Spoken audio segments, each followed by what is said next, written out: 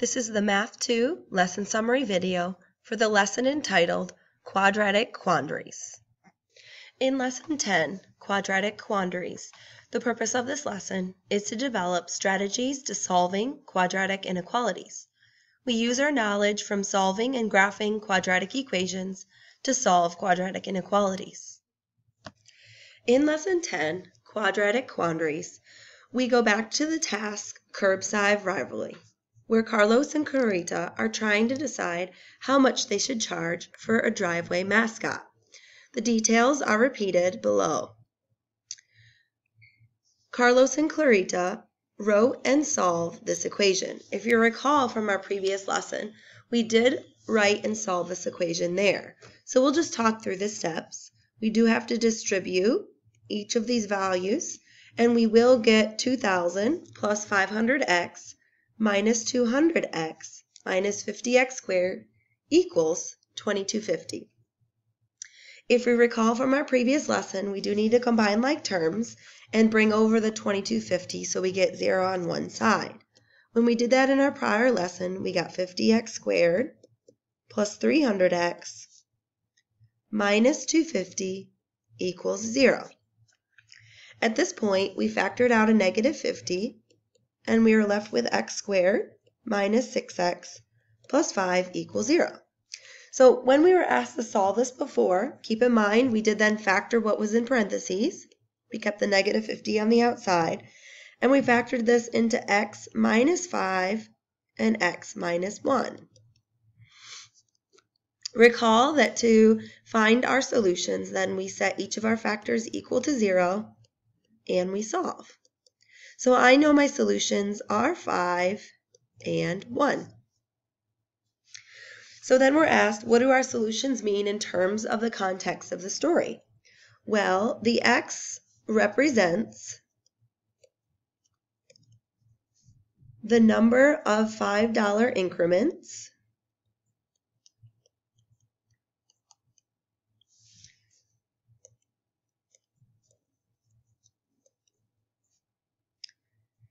in the price for the driveway mascots. Okay? So now they're going to change what the question says. And now they're saying, how much should we charge if we want to collect at least?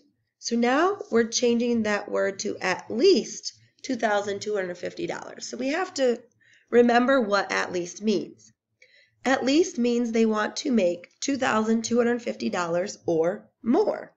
So now instead of an equal sign, our equation becomes an inequality that would look something like this.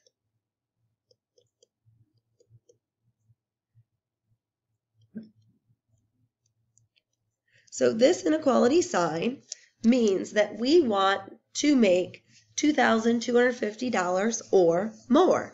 The mouth of the inequality sign is open towards the larger number. So several ways that we can figure this out. If we'd like to, we can go to our graphing calculator and type in the left side of the inequality and then the right side. And when we graph it, we will get a line that represents the y equals 2,250, that's the red line here, and we will get a parabola that's facing down. So we can see here that we would want to make whatever this is and this is, we want to make above that or equal to that. So we just need to figure out what those two numbers are. If we go to our table, we can see that when x is 1, y is 2,250. So if x is 1, then that checks. When x is 2, we would make $2,400. So we would make more than or at least 2,250. And if we look at all of these values, when x is 1 through x is 5, we can see that all of those y values do give us a value that is at least $2,250 or more. Therefore, we would say that the solutions here would be 1 is less than or equal to x, which is less than or equal to 5. So we can write it as a range of values because it is an inequality versus an equation. the next question says, how much should we charge if we want to maximize our revenue? So think back to when we talked about parabolas. When we want to maximize our revenue, we have to figure out what that point is right there. And if you recall from Unit 5, that point would be our vertex. So we're going to have to figure out the vertex form, of this quadratic equation. So recall, vertex form is a times the quantity, x minus h squared plus k. So we're going to take our equation, which is negative 50x squared plus 300x minus 250 equals 0. And we are going to complete the square. Recall that we first ignored the c, which is the negative 250, and we're going to take the GCF out of a and b. So our GCF is negative 50, and we'll be left with x squared minus 6x when we divide by negative 50. If we recall, to complete the square, we take half of b divided by 2 squared, which would give us positive 9. So when we complete the square, we'd get a positive 9. We would have to redistribute to figure out what that c value is and see how we can go from there to negative 250. So when I redistribute negative 50 times 9, I get negative 450. So how do I go from negative 450 to negative 250? Well, I have to add 200.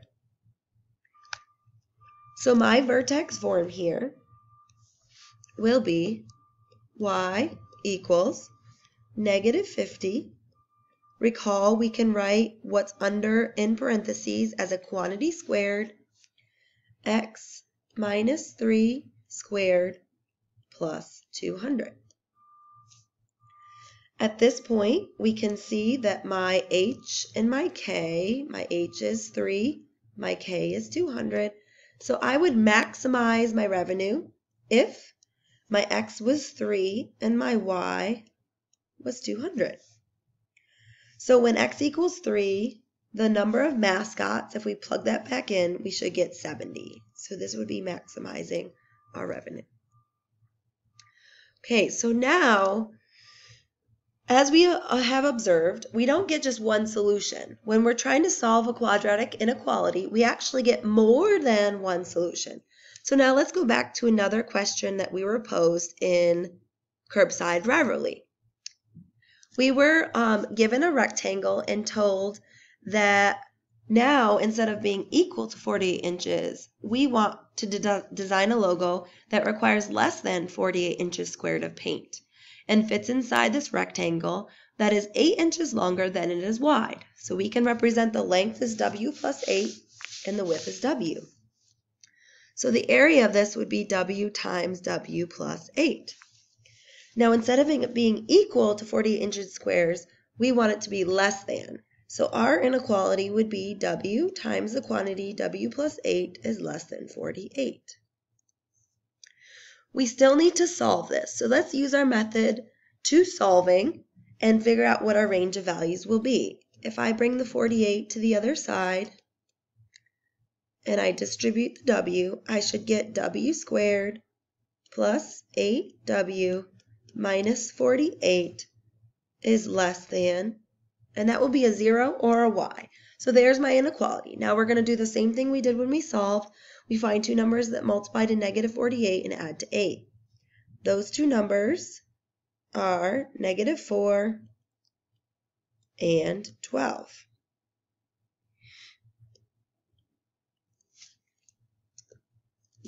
Okay, so now we need to figure out what these range of values are. Well, we know if we were to try to solve this, w would be 4, and w would be negative 12, according to if we are solving. But keep in mind, this is not an equation, it's an inequality. So now we have a boundary. We have negative 12 is the lowest our width can be, and 4 is the highest. So we would write that as negative 12 is less than x, or let me keep within my same variable, w, which is less than 4. So these would be my solutions. I have a range of values. Okay, So we can write that down here. Negative 12 is less than W is less than 4. Now, how could we support this answer using a graph or a table? So what I've done on the left here is I have plugged into my graphing calculator the quadratic function. If you notice right here on the left, there is a way to change our graphing calculator so that it shows a greater than or less than sign. You have to scroll all the way to the left and it will blink. And the arrow that goes up and to the right, like this, is a greater than sign. And an arrow that points down and to the left is a less than sign. So if I go back to my inequality, and it was W squared plus 8W, let me just rewrite it here, minus 48. And what I'm looking at up here is I'm looking at this part here. Notice that the inequality is open towards the y. That means y is greater than. So I chose the greater than symbol right here in my graphing calculator. So if I bring that down just so we can see, we can rewrite it as y is greater than, like so. Now notice when I graphed it in my graphing calculator, this value is my lowest and this is my highest. It's hard to see on this graph, but that's a negative 12 on the left and that's a 4. So notice that everything in between is shaded.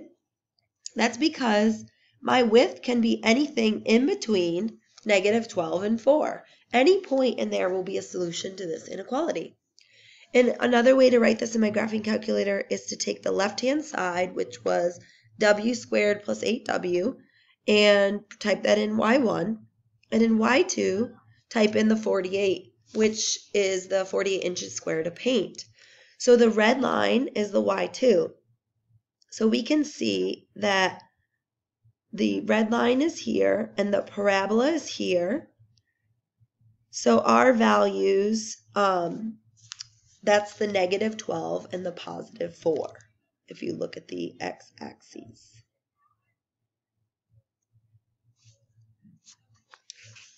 Okay, so moving along, now without a context or without a scenario, we are asked to figure out how to solve an inequality. So we're just given an inequality and we're asked how to solve it. So we're actually going to just use our knowledge of how to solve an equation. We're going to do exactly what we did and we're going to factor the left side. Two numbers that multiply to negative 10 and add to 3 are 5 and negative 2. Bring down my inequality sign. So I'm just going to pretend that inequality sign is an equal sign to solve. I have an x plus 5 equals 0 and an x minus 2 equals 0. And I'm going to get x equals negative 5 and x equals 2. So this gives us our boundary points. Now, we need to now figure out if this needs to be a greater than sign, greater than or equal to sign, or a less than or equal to sign, and same thing here.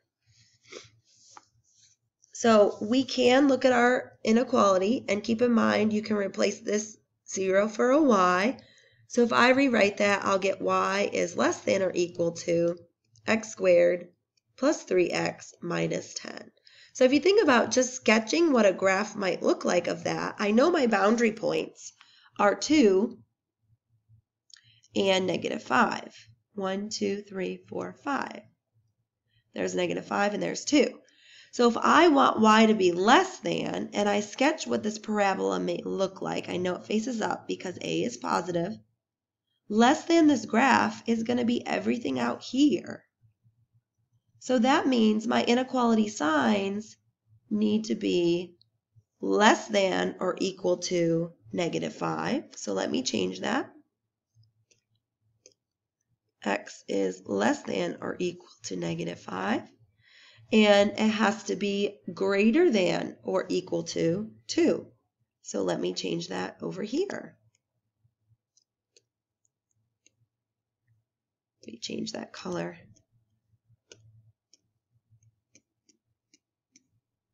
and I have just solved this inequality.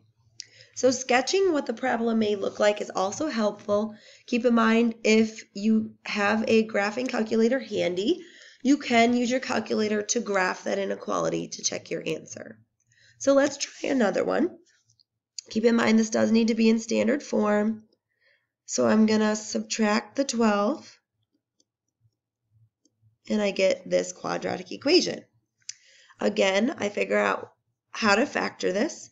So I know that two numbers that multiply to 2x squared are 2x and x.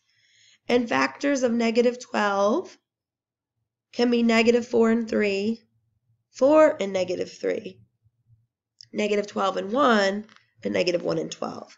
So I'm going to plug these in and just check to make sure that gives me what I want. And when I distribute, I will get 2x squared minus 8 plus 3, and that does check for negative 5. So let's take our factors and let's set them equal to 0 like we did when we solved. And we will get x is equal to negative 3 halves, and x is equal to 4. Now keep in mind, I need to sketch what the graph will look like.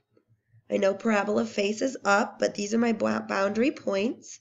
So 4 on the x-axis and negative 3 halves on the x-axis.